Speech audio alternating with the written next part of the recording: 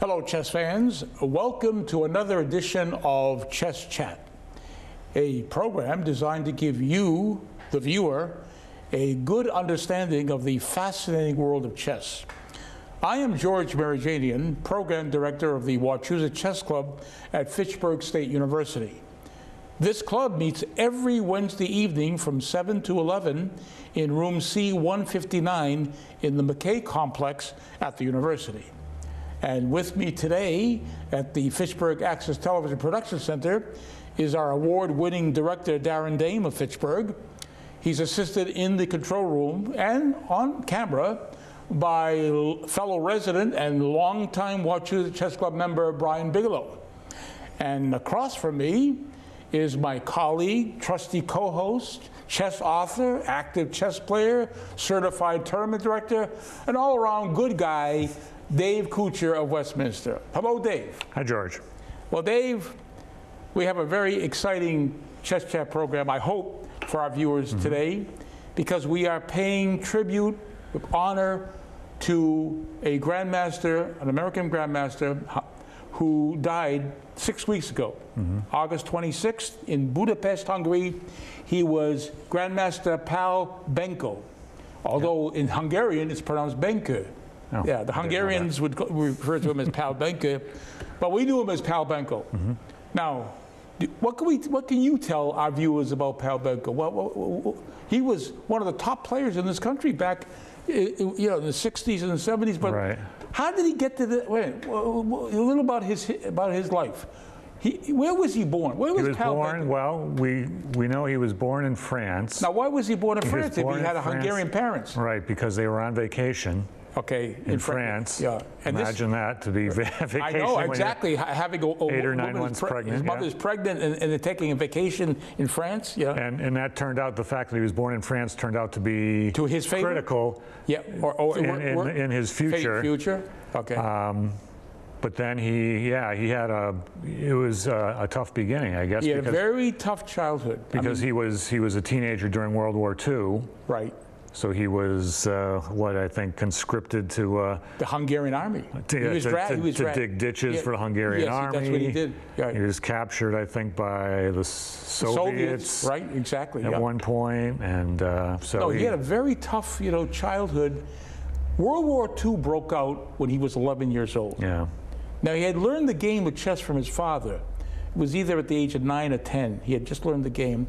But again, the World War II came at a very bad time for him, and millions of others in the world. Yeah. So that he was captured. Eventually he was sent to wasn't he sent to a camp? I think so. In the Soviet Union. And he wasn't released from that camp until after Joseph Stalin's death. Died, right. Stalin died in March 1953. Benko was able to get a release after the death of Stalin. Yeah. Right. Okay. But he had a very tough life as far as, his mother died, toward the end of the war. His mother did not survive, the war. His father was able to actually make it to this country before him. Now, Pál Benko was playing actually in a student team championship, the World Student Team Championship in 1957. It was July 1957. It was in Reykjavik, Iceland, which, by the way, was the site where Bobby Fischer won his World Championship in 1972.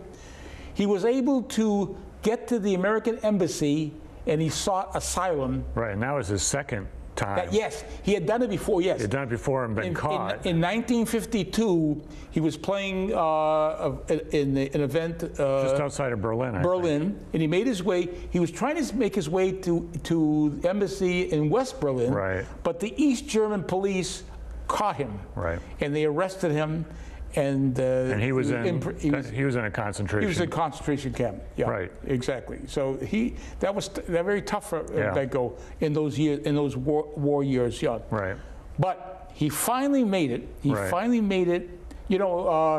Yes, it was 1957, July, but you know how long it took before he was actually given a visa? The U.S. government actually granted him a visa? No. October. It was actually on October 11th, 1957 is when he finally got what they call a preferential visa Okay. Yeah. And that's where this quote comes in, right? Yeah. From Bill Wall's website. Yeah, you mentioned Bill Wall. Now, we're going to give a lot of information. A lot of this information is from Bill Wall, who is a noted chess author, chess historian. Yeah. Really, if anybody were to Google Bill Wall, W-A-L-L, and chess, it'll lead you to his website, which is overwhelming. The amount of material, overwhelming is the word. Historical material that Bill Wall has compiled is amazing. I urge our viewers to consult or to visit Bill Wall's chess page. It's absolutely amazing. He's one of the most incredible guys. Yeah, you know, I don't know how you found time to do this. He retired from the Air Force after 25. I'm sure he's been building that up over decades. It's a massive wealth of information. He just continually Bill adds Wall to it. Has to be applauded for all that he's done for chess. Anyways, so he got the visa in October 11, 1957. Okay. And he landed in New York. Actually, he didn't arrive into this country until October 17th. Okay. At Idlewild Airport, New York. You know. Just now Kennedy, I think. Yeah, right. Down from yeah, it's now called. That's Kennedy now called Kennedy International. Yes. So, and he was awarded the Grandmaster title by the World Chess Federation the following year in 1958. Okay. So, what else can we say? Well, the interesting thing about that, his coming to America, which I saw on Bill Wall's website. Yeah, what did Bill Wall say? He mentions. Oh, as far as how he got Yeah, it says. How did he get here? In 1957, Benko won $350 in prize money in Iceland, which he used to fly to New York. Right. But at the time, Hungarian refugees were not allowed in the U.S., as the refugee limit had reached the limit of 30,000. Oh, really? It says, however, Benko was able to come to America with his French passport. Because he was born in France. Yeah. So it was July 15, 1928 that he was born in Amiens, France, which is northern France. He was lucky to be born there because he probably would not have made it to this country as he did because of the quota being filled by Hungarians in that year. Okay. So again, he got the title in 1958. He had already been given the title of International Master by the World Chess Federation in 1950, which is the first year that the World Chess Federation was issuing titles. Yeah, right. But in '58, they awarded him the Grandmaster title. Because actually, in the following year, in '59, he was one of the ones who played in what they call the interzonal. Now, actually, we're showing now. Darren's been showing some photos. Do we have a photo probably Darren has already shown this because I haven't been paying attention. But if we can find the photo of Bobby Fischer, let's find the picture where Pal Benko has his arms folded. There we go. He's looking here. And there is Bobby Fischer on the right, playing Paul Carey's on the left. By the way, we've done a chess chat program on Paul Carey's. Back in February of 2016, we did a show on the player on the left. By the way, that show received more than 10,000 hits on FATV's website. Wow. It's a record for the number of most hits, February 2016. But there is Pal Benko, his arms folded, and that's from the 1959 interzonal. I think it was played in Bled, Yugoslavia. It was in Bled, Yugoslavia. And Benko played, so that's a classic photo right there of three of the top players of the world. So, what else can we say about? What else can we say? Actually, we should probably wait a minute. You know what? Did Benko ever meet Donald Trump, or vice versa? Because we asked this. No, we're jumping ahead. We're jumping ahead to the 90s. I'm only jumping ahead because we need time to present the game we're going to present to our viewers. But do we have any? Oh no! Before we present and talk about Donald Trump and Pal Benko, we want to point out to our viewers that Pal Benko dominated the U.S. Opens in this country. Right. It was in the title, right? It's in our title. Our title of our show is Grandmaster, a tribute to Grandmaster Pal Benko, 8-time U.S. Open champion. Right. He has won more U.S. Opens than anybody in U.S. history. And he did it in 1961, 64. I met him for the first time in '64 in Boston. In the tournament. That's right, the U.S. Open. U.S. Open had 229 players. Benko played, won the tournament. And then he played, he won it in 65, 66, 67, 69, and then he won twice in the mid-70s, 74, I was there. in New York City, 74. He shared it with Czechoslovakian Grandmaster Vlastimil Hort. And then in 1975, he tied with Bill Lombardi. Okay. We've done a show on Bill Lombardi in 75. That was done in Lincoln, Nebraska, 1975. But again, Benko holds the record for the most number of U.S. Open. It's phenomenal. Here he is now. Here's a photo of Pal Benko with Susan Polgar. A fellow Hungarian who actually now has a chess program at Webster University in St. Louis. Yep. She was at Texas Tech in Lubbock, Texas, but now she's running a very successful chess program in St. Louis at Webster University. Yep. And of course, they were best of friends. You know, and of course, a fellow Hungarian. Yep. So, but I want to actually, because I see we have not too much time left. There's so much. Bill Wall is the place to go. Right, but the key thing to mention, his place in history, is in 1970. Was it? Yes, actually, we should not fail to mention Can't forget that. In 1970, Pal Benko qualified for the interzonal tournament. This is a tournament to determine who the candidates would be to be challenge the world champion. Challenge for the world championship. Yep. It was going to be held in Palma de Mallorca, Spain. Benko came in third in the 1969 U.S. Championship. Who came in first? Sam Reshevsky and Bill Addison, who played here in Fitchburg with me. International Master Bill Addison played here and won in 1964 at the 4th Central Indian Open here in Fitchburg. He came in second. Bobby Fischer did not play. Why did Bobby Fischer not play in the 1969 U.S. Championship? Some problem with the number of players he was not happy with. He was not happy with the number of players. There were only 10 players in that 1969 U.S. Championship, and he disagreed with that, and he didn't play.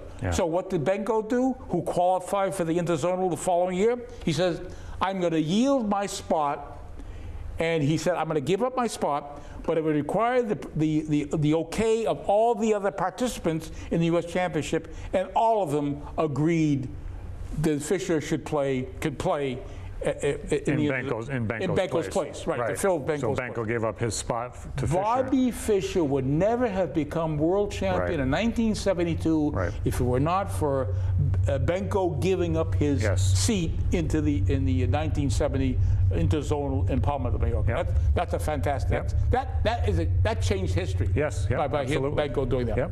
Now, before we get to the game, let's just quickly, if we can, talk about Benko meeting Donald Trump or vice versa. Right. So 1994, the World Championship was in New York City. It was the candidates tournament. Oh, it was the candidates? It wasn't the World Championship, but it was the candidates. It was the candidates who were having matches. Oh, okay. And it was at so it was at Trump Tower. Trump Tower. Yeah. And Trump asked Benko a question. What was the question that Trump asked Benko? Trump asked Benko, don't you think I could also be a grandmaster if I put in 1 or 2 years of chess? And what was Benko's reply to that question? His reply was, you need to be born again. I have never known anyone who started with chess after the age of 20 and became a grandmaster. Right. Okay. So that's a classic quote from Pal Benko to Donald Trump. So the answer was no. No. Right. You have to be born again, Donald. Okay. All right. Let's present the game to our viewers that Pal Benko played in 1951 when he was still in Hungary. It was a club match. And it was played against a Hungarian master by the name of Karodi. And he wasn't a grandmaster. He was a master. And he had white. And what did Hungarian master Karodi play against Pal Benko when Pal Benko was like 22 or 23 years old? D4. He played D4, to which Pal Benko plays D5. Okay. White's next move. What was it? White plays C4. What is this? What is the Queen's Gambit? Queen's Gambit. White is offering a pawn. This is a popular opening. Extremely popular. Now, you can accept the pawn. Black could accept the pawn, but Benko decided to decline it by playing the pawn to C6. Right. Does this have a name? Does this actually variation of defense have a name? This makes us a Slav. Slav defense. This is a Slav defense to the Queen's Gambit. Okay, how did Karodi play his next move? Well, he develops his knight to F3. Knight F3. Okay, we'll see it. We'll see it now being shown on our graphic here. And to which Benko replied with knight F6. He develops his knight on G8 to F6, okay? Okay, fourth move coming up. What does Karodi do? He plays knight to C3, developing his other knight. Okay, we see another knight coming out on C3. And now is where Benko, or Benko in Hungarian, played E6. He plays the pawn up here, now which shuts in this light squared bishop. Yep. Now we have what we call the semi-Slav defense. We have transposed from a Slav defense to what they call a semi-Slav defense. Right. What did White do now on his fifth move? It's move number 5, right. And Karodi played. So White also, right, plays E3, which shuts in, shuts in his dark squared bishop. His own bishop, yeah. Okay, and now to which Benko plays knight on B8 to D7. Knight BD7 is his move. Okay, what does White now do on his sixth move? He plays bishop to D3. It's a good square for the bishop. Okay, we see another bishop coming from F1 to D3. Aiming at the king side. Okay, so he's got 3 pieces developed already, to which Benko now takes the pawn on C4 with the D pawn. D takes C4 is his move, I move this knight, right? Okay, so what does White do now? Doesn't White have to take that pawn? I think part of the reason he waited, he waited until he had moved his bishop. And yes. Now he's forcing him to move it a second time. Right. So he delayed capturing on C4 to force White to lose a tempo, because now what Benko played now was B5. The pawn on B7 to B5 attacks the bishop. Yeah. We'll see that right now. Okay, now the bishop is under attack, has to move to save itself. Has to move, so he just retreats it to where it was, bishop to D3. Okay. Still aiming at the black king side. Okay. Benko's next move is now bishop B7.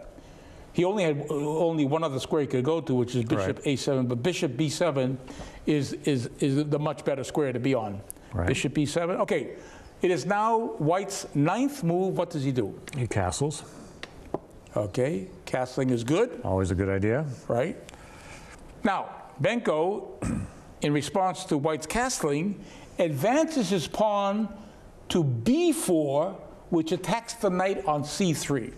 We'll see that right now. B4 attacks the knight. All right, that knight has to move to save itself. Yep. Where is it going? So rather than put it off on the edge of the board, he puts it in the center of the board on E4. And it's not advisable to really move knights to the side of the board. Isn't there an old, what's that old saying in chess? A knight on the rim is dim or is grim. Grim, right. Yeah. Is that whole true? Usually a knight, you don't want to develop knights to the side of the board. They should be more central. Right, in the middle it attacks 8 squares. If it's on the edge, it only attacks 4. Right, exactly. So. All right, so after knight E4, now here is what, now black could have taken the knight on E4 with the knight on F6, but Benko plays the pawn from C6 to C5. What is his threat now? By advancing the pawn to C5, what do we have here? Right, so a double attack on this knight from that bishop and that knight. Okay, so White has to make a decision. Do we defend that again, like what Queen C2 would do that? Right, or he could have pulled it back. Or retreat, yes. But he takes. He takes. With check. Okay, knight takes F6 check. Yeah. Now, I see 3 ways to take back that knight. Yeah. Okay. Shall we show our viewers, before we show what Benko played, can we show actually the choices? Benko did not play knight takes F6. Why not? Why can't he play just the knight up here? What's wrong with that? Well, he could actually... I think, the problem would be, I think bishop comes here, check. Check, and then he has to block that check. Right. And the only blocker he can do without losing a piece is knight D7 back here. Right.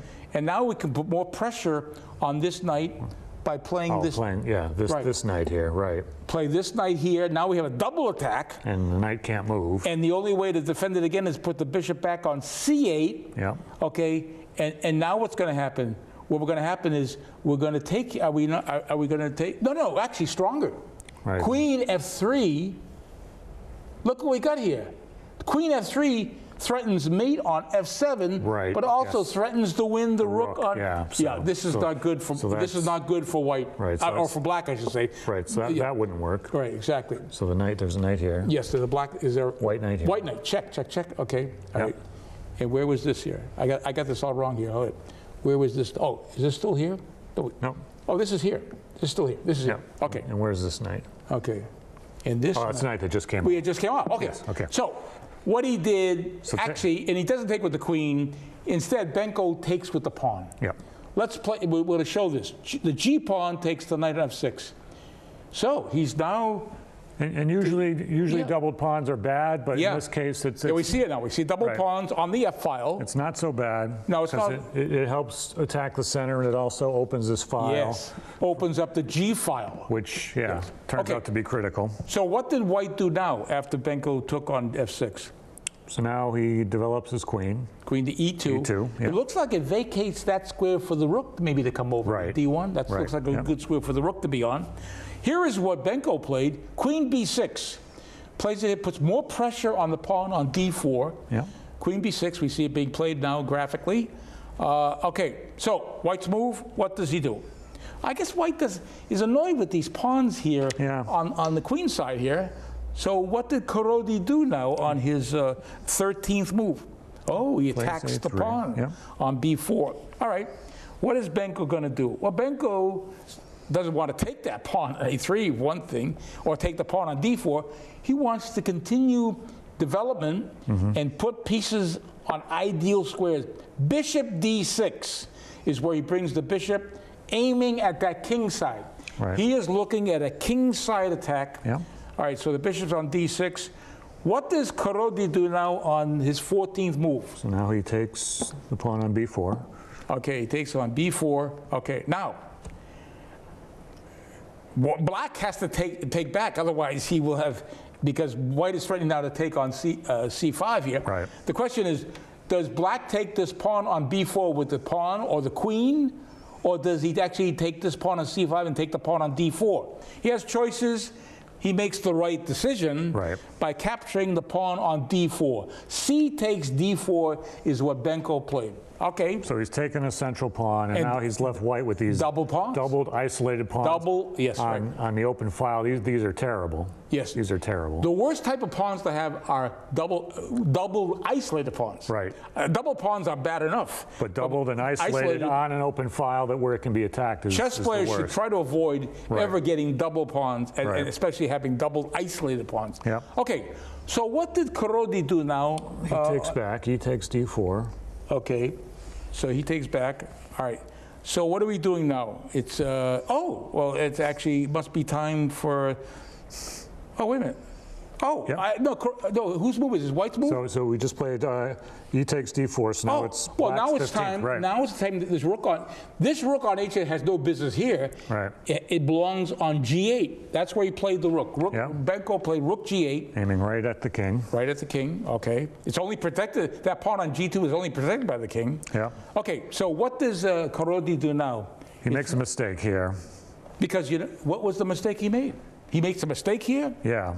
Okay. So what should he have? Okay. We were thinking he probably, with the attack coming, he probably needed to make room for his king to get off of this. Yes. He should have brought the rook over to D1, which the queen going to E2 allowed, but he chose not to do that. Yeah. He should have allowed his king some escape. Or as the Germans call it, Luft, air, space to escape. But he didn't do that. Instead, he made the mistake of advancing the pawn. I don't know what he was thinking. What do you think? Benko wanted to win this pawn on B4, which was Benko was not concerned about this pawn on B4, which he could have won. He's more concerned about the attack on the king side. All right. So this mistake is now followed by this following move. Benko now played queen takes the pawn on D4. Look at this move. Wait. Hold it. What is this all about? Queen takes the pawn on D4. We see it now shown there. Now, White now realizes he cannot take that queen on D4. Before we play White's actual next move, let's show why White cannot take that queen on D4. Okay. So if we were to take it. If you were to take that, Benko would have continued with rook takes the pawn, rook takes G2 check. Yeah. The king only has one square. Right. King H1. And then with rook takes the pawn on h2. Isn't that mate? You know what? We missed a move earlier. Oh, you know we missed a move? Or we put something back on the wrong square. Yes, we did. That's right. We did. We had the bishop here on b7, but we forgot to put it back. Yep. This bishop was always here on b7. Yep. That was actually on the 8th move we had put that. Right, which is then critical. when we set up the pieces again, we didn't put it backward. But this would be mate after this here, and the rook down h1 mate. Right. Yeah. Okay. But that didn't happen. Right. This did not happen because we're going to go back to the actual position. Yeah. All right. So White realized he could not take the queen. So he realized he's in trouble. He realized he's in trouble. So I don't know what he thinks. Yeah. Well, one thing he's probably worried about, he was probably thought Benko was going to threaten to come over the queen here. Sure. Yeah. And that's why he probably played this move. Yeah. That's h3. You're probably right. Yeah. He played h3, stopping the queen to go to g4, and now here is where, okay, after h3. Well, now Benko comes with knight e5. Yeah. Puts more pressure on the knight on f3. Yeah, this is horrible. Yeah, because if he takes, he can't. That pawn is pinned by the rook, so he can't take back. Yeah. So what he did here is where White now took the queen. Did he take? I think it's just desperation. Right? Desperation, right? There's nothing else to do here. Let's play. The knight takes d4. Knight takes d4. Okay, we see knight. Okay, we see it now. To which Benko plays rook takes g2 check. Okay, we see that. Okay, the king only has one move. Protected by the bishop, so he has to go here. Okay, and now we have Benko's next great move, rook h2 check. Yeah. He can't go back to g1 with the king because rook h1 would be mate. Mate, right. So he's got. So he resigned at this point, but we can show, right? Let's show our viewers. If he had played king takes the rook. Okay, now Benko would have played knight g4 double check. Right, check with the bishop and the knight and the bishop, and the only move he had. Well, he had two moves, but if he actually only has one move. Right. He only has this move. His only move was king g1. Right. To which. And we can point out that in the case of a double check, the only response is you have to move, right? Because you can't capture because this one's double also check checking. Forces the king to move. Forces the king to move, so which he does, would have to. And then he would have ended the game with mate with bishop h2. Checkmate, yeah. Now this is a brilliant game. This is actually when Benko was young. He was in his 20s, 22, 23.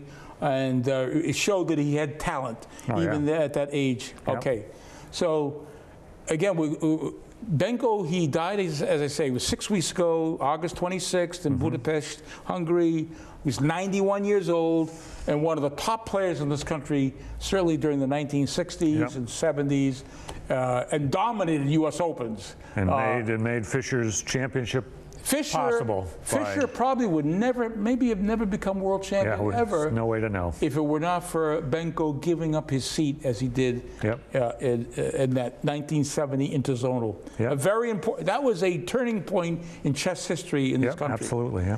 Now, before we end this program, I want to bring out to our viewers the fact that the Fitchburg Public Library. This Saturday, October 12th, 2019, happens to be National Chess Day. And for the second year in a row, maybe actually the third year in a row, the third year in a row, the Fitchburg Public Library is hosting a fun chess tournament celebrating National Chess Day. If you were to go to wachusachess.org or to the Fitchburg Public Library website, you get all the details of it. It's a free event, no entry fee. I hope that the people who view this, who see this before the National Chess Day, attend and have fun. And free prizes, right? Free prizes to everyone. Everyone gets a prize. Okay, well, we'll see you next time on Chess Chat. We hope you enjoyed the game Dave and I present to you on a tribute to Grandmaster Pal Benko. Quite a player, one of this country's top players.